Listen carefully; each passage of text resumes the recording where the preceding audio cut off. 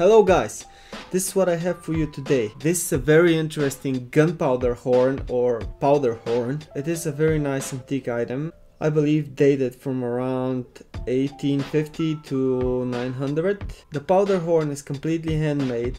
I feel very lucky that I can get my hands on this amazing item. A person came in my store, he told me that his father brought this from Russia. Let's take a closer look at what we have. Okay guys, here it is. The gunpowder horn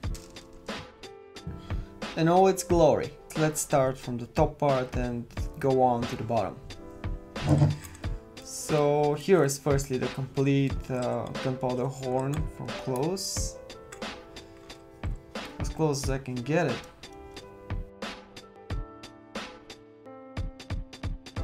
Let's examine it together.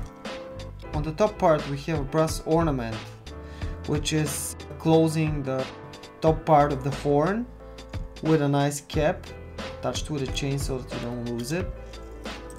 You fill the horn with black powder. We have some kind of corrosion here going on, but otherwise it's in pretty good condition. Some kind of coloring around it. On the front side here we have many flower design engravings, a dot-like engraving around the whole circle. The same goes for the cap. It has this nice handmade dots, and inside a line of fine engravings in a circle. It is attached with a few rivets here, here, here, all around it. That's what's holding it to the horn. Here is the horn.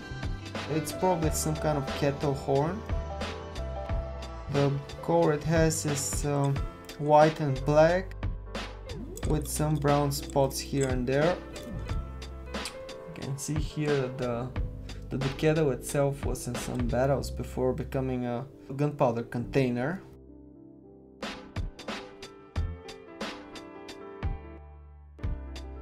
On the front side we have a brass incrustation of a bird standing on a tree. That gives us the idea that this item probably belonged to some hunter or was given as a military reward to some officer who was into hunting. Here we have the same brass attachment attached with a few rivets. Here is the most interesting part. Imagine the whole horn full with gunpowder right until here, because here is the closing mechanism. So whenever you press this button, it closes up the income of additional gunpowder and it opens up this exact dosage of gunpowder. Flows through this the hole here. It gives you an exact dosage for your rifle. Then when I release the lever here, it automatically closes. Here is a close shot of this tiny mechanism, which is very interesting, mainly based on this spring here and this little bridge. Here you can see how it opens up and then closes back. Here is the fine spring I'm talking about. Even the lever is made in a very nice shape.